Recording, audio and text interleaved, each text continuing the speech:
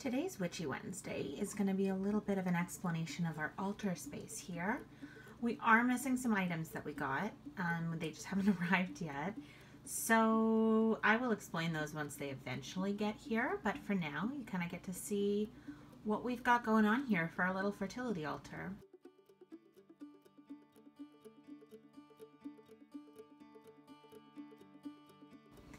So I'm going to start kind of left to right. You can actually see this is also where we keep our, our medications, all of our other stuff goes here just to kind of be imbued with some good positive energy. So to start off, we've got my aloe plant, which I've been growing for a while now. And I really need to repot the little pups in it, which are these little new babies. But I thought it was a great thing to put near our altar because, we've got the big mama plant. And all these little baby plants. It's so fertile and it's growing so well, and it was a really good energy to keep beside our altar. And then we have a pair of our special good luck socks. They've got pineapples on them. Caitlin's got a few pairs that are kind of different but also have pineapples. We wore them for the egg retrieval day. Oh, it's got some fuzz on it. The cat likes to sleep up here. She's very, very big on the altar. The pineapples are good luck, obviously, because of the idea that you can eat pineapple core to kind of help with your fertility and with implantation. We just really liked it. The little scarf that I used on the fertility altar, so that's purposeful, as are the colors of the tablecloth underneath, which is actually a shower curtain, not a tablecloth.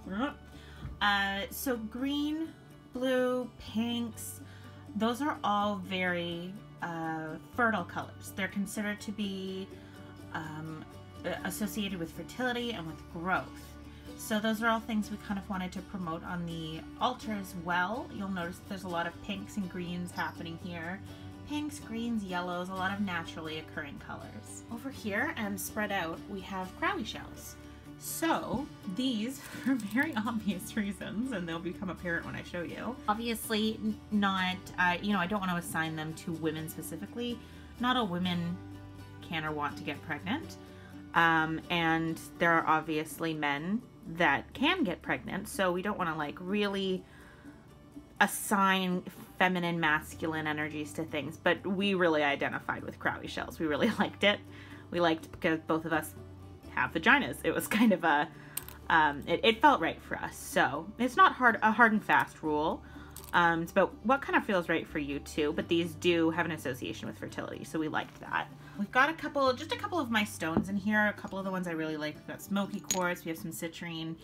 I tend to just keep these on the altar at all times. They don't really have a very specific association. I would say the ones that have the most specific association on the altar right now are rose quartz and quartz in general. They're kind of a good all-purpose stone. Rose quartz in particular is my favorite. I have rose quartz pretty much everywhere in the house. It's down in the kitchen, it's in windows. It's just a crystal that I find I really identify with. It just has always really spoken to me. In fact, one of my fondest wishes is to get a nice big rose quartz sphere and have that because I want it so bad. As you can see, we've lined out five of our crystals, 5 of my stones, and 5 crowley shells. We currently, if you've been kind of following our Instagram, we'll probably do an update about it soon if we haven't already.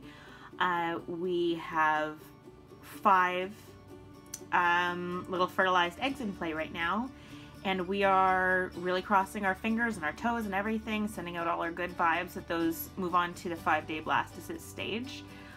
So we're trying to send out that positive energy and really focus on that and focus on, it's a little rare, but try and focus all our energy on all 5 making it and just put that into the universe.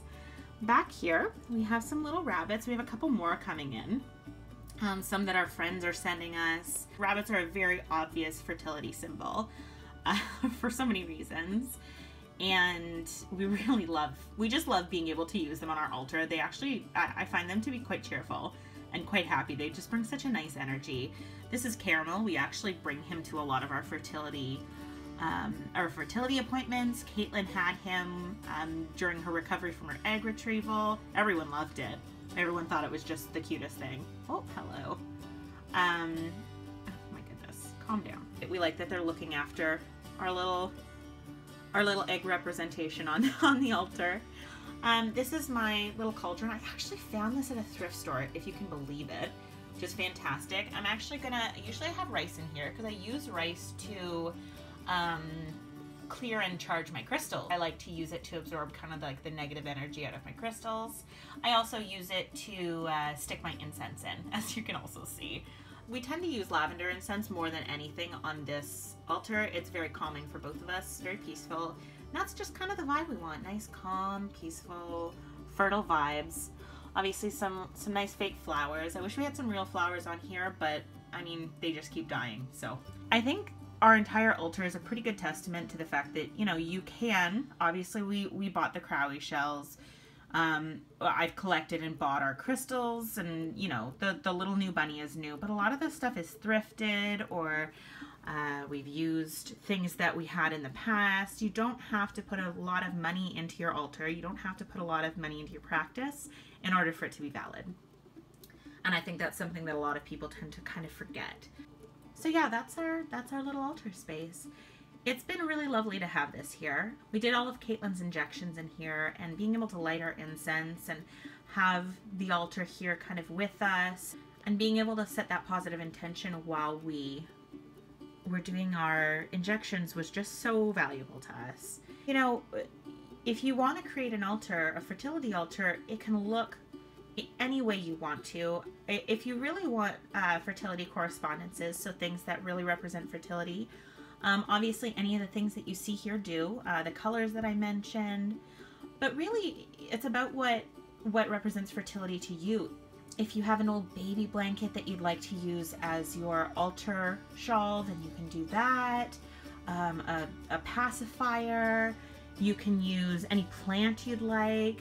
Really, honestly, your altar is so personal, and it's about what makes you feel confident and what makes you feel intentional. Now, if you have an altar, or if you're going to make an altar, we would absolutely love to see it. If you want to post it to Instagram and tag it with #myfertilityaltar, and we'll take a look at it and maybe even feature it if you'd like on our Instagram. I love the idea of a community effort, everyone being able to see each other's altars and get ideas from each other. I just really love that. So if that's something you'd like to do, feel free to participate. All right, that about wraps it up for Witchy Wednesday. You didn't really get to see my face today. I know, it's such a shame. We'll keep you updated when we find out our day 3 results and our day 5 results. But until then, we'll talk to you later. Love ya.